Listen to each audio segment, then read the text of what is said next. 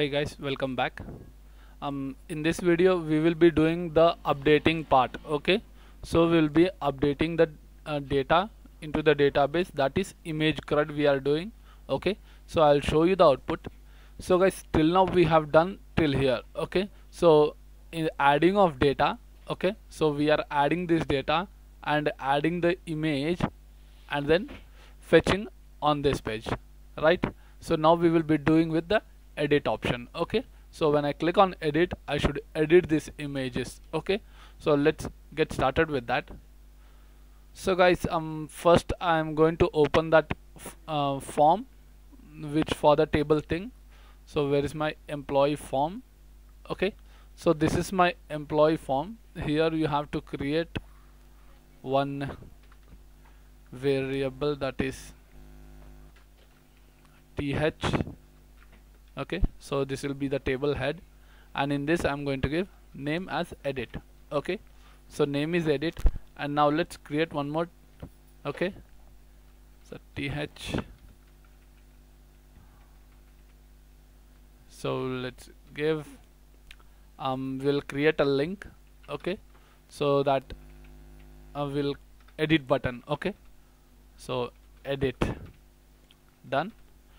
Now edit is it will display. Okay, so I will show you the output now. Let's go reload the page.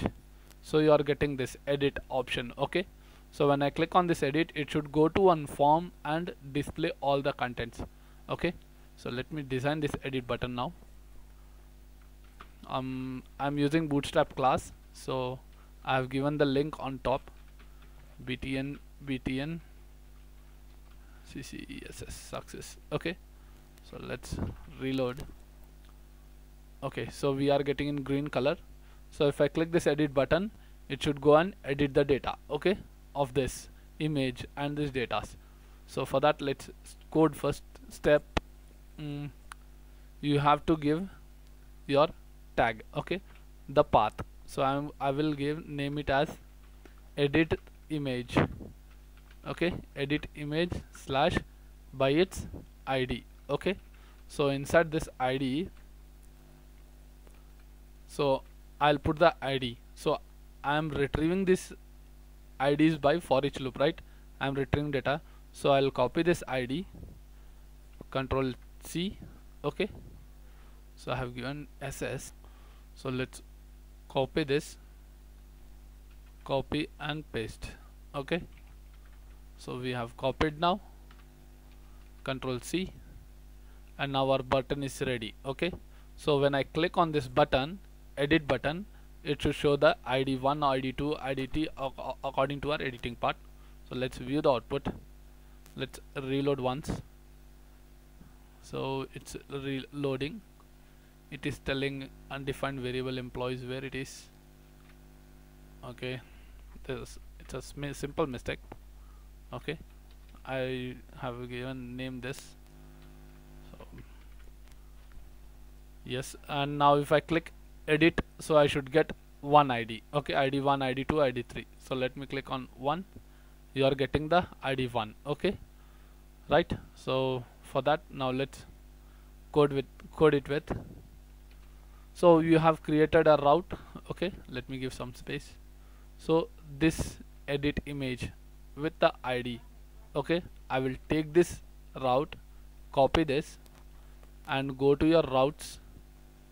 Inside routes, web.php, create one route. Okay, so let's create a route dot, I'm going to get those data and display in one form. Okay, so let's, here you have to paste that form. Okay, I mean URL.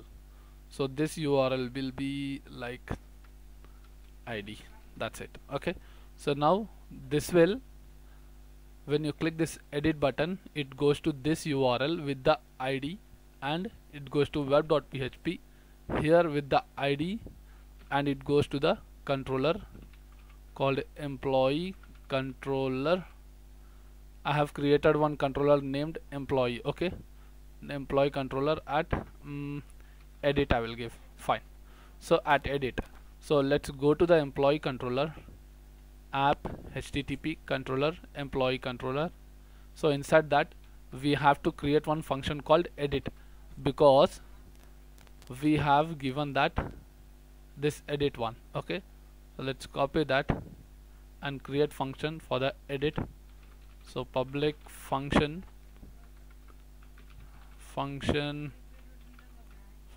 called edit.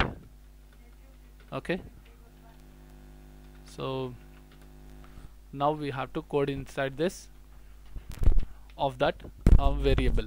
Okay, so let's create a variable called employees. Okay, so I'll create employees is equal to employee model. Okay, so I'm using one model with find, right?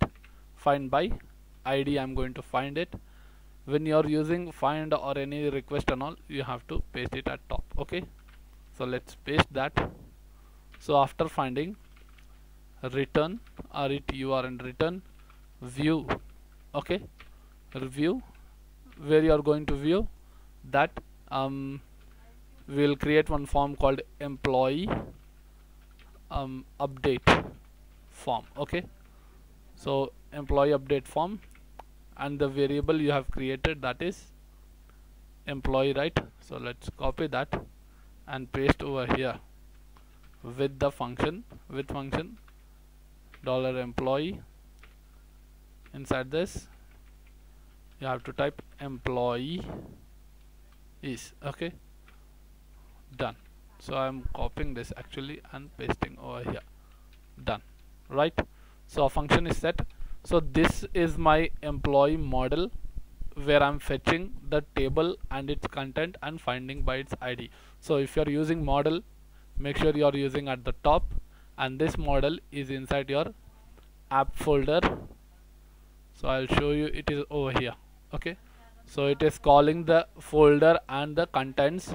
So it is calling over here, and then it is using, okay, and displaying into one employee form. So let's display the content first into this employee update form. Okay, so for that I have already created the form and kept over inside the resource folder. Let's go to resource, views, employee update form. Okay, so see here, employee update form, I have created it as simple. So now in this I have used a bootstrap link to design the purpose. So this is our form where I have designed. Okay, to fetch that we were on this controller, right? So we are going to find by its ID and fetch into the employee update form. Okay, so for that fetching, let me remove all this so there should be no confusion for you. So yes, okay, so I have done a simple form. Okay, so this is a simple form, as simple form it is. So guys, now when you have created the employee variables, right? So I'm taking this, copying this variable and pushing this returning and viewing into the employee form with that variable. Okay, so this employee form contain that variable to display the output. So inside form action is there, method post enc type. Okay, and now in this input I have given hidden for the ID purpose and displaying the employee value. Okay, so this over here you can paste it, employees. Okay, so employee, it became double. So employees, employee name, employee email, employee post, employee image. Okay, so you can store the value like this, and then you can give that input type file. Make sure your input type file. If you are uploading this image, you have to use enc type multipart form data. Okay, so now we now our main option is that to view this detail into this form, not to update now. So we are editing, so let's get back to the Chrome, reload the page, and let's view the form. So I'm going to click on edit button, the data should come. Okay, so the data is coming and the image also is coming over here, but it's not showing because the bootstrap file this is designed. So now if I click on update button, so if I change this web developer with web developer in Laravel. If I give and change the image, so I'll take this PC image, and if I give update, it should get updated, but we didn't give the code for that. Okay, so let's get back to the form. So this was our form, right, for the update form. So inside this, when you click on submit button, it will go to the form action. So I'm going to create that update image with its ID. Okay, so that ID is nothing but your employee controller, which has the ID.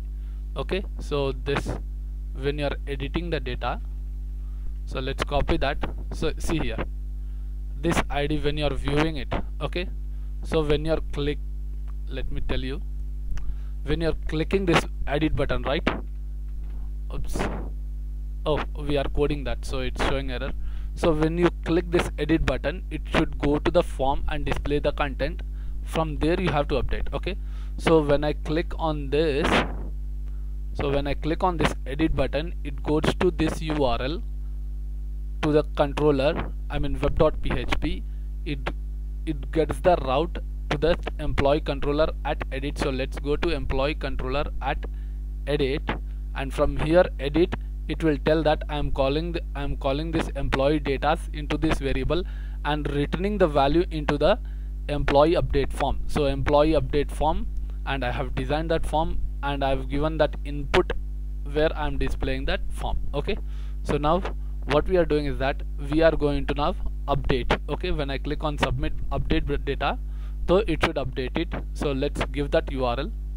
So I'm going to copy this variable, copy and paste on that, right? So paste it. Oops. So paste by its ID. Okay, so now this data will go update by its ID with the, so as you know, Laravel contains a security token. So let's give the security token for the Laravel, that is scrf field. And when you are updating the data, Laravel uses put method or a patch method. Okay, so let's give method field, that is put. Okay, simple. So these two are more important. Okay, these two things. So now let's if you are using image, please make sure you have this. So now let's go to the route and paste this one. So copy this and go to routes. I'll show you. So inside routes, web.php, click here and create a route, route, that is you are going to update, right? So you are going to update with put function. Okay, so I'm going to use put method and paste the URL. So paste your URL over here, and you are going to update by its ID, right? So we cannot use double curly, we have to use single curly braces and with the ID. And when you are posting it, it goes to some controller and code the part.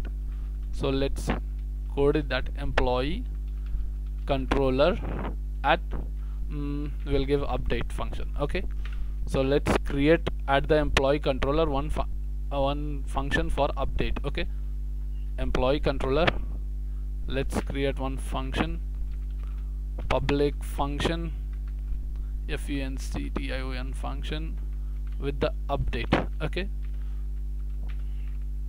done. So now we have to code $employee. I'm going to give a variable employees is equal to what, employee name. Okay, so employee model, so this is my employee model, find by its ID. Okay, so $ID and update the data. Okay, so now what we have to do is that when you are using ID, so you have to specify that. Okay, inside your function, so specify it. And now let's create the variable for our inputs. So employee, so now I have already done the coding part because it takes more time to code now. So I'm going to paste that. So let me paste it, Control V. Okay, so when you are using this, so this is the simple code. Okay, by Eloquent model we are using this, and employees where name field, email, post and image. Okay, so these are the images, and it will save by the detail. Okay, so now what we are using request to call that input field. So make sure that you are calling the request with the dollar, and give one more comma and mention the ID. And now you are giving the variable called employees, so I'm declaring those variables over here with function and redirecting. Okay, so after saving this input fields, okay, so these are the 4 input fields: name, email, post and image. Okay, so this will save it. So guys, if you don't understand this, please how to insert the image, there I have explained this. Okay, so this has file the image and created a variable called file where I'm requesting the file input. Okay, so this input I'll show you where it is over here. Okay, so this file type I'm going to take that into my controller named call with the name image. Okay, and that I'm calling with the get client original extension. Okay, and this will call this file inside that and extension. Then I'm going to save it, okay, into one folder. Okay, so into uploads folder it will go and save it. So for that, and it will be saved into the database by this save function, right? So now let's update and check it. So let's view the output. So this is our employee page. I'm going to reload and let's see. Okay, so these are some images of college, so I'm going to change that image. So let me give as web developer in Laravel, and let's choose one image. So I'm going to take this computer lab image and update. So let's update it and let's see the output. Okay, boom. So you are getting the output. See here guys, so you are getting the image that is updated. Okay, this is a computer lab image, and see these are the students. So I'm going to change the student into some other thing. Okay, so let's change the image and let's see, I'll put some faculty image. So let's click on that, open and update. So it will update it. Okay, so guys, in this video you have learned how to edit the data and update into the database. Okay, so guys, please subscribe my channel. Thank you for watching this video, and please subscribe my channel, like the video, share the video, and thank you once again guys.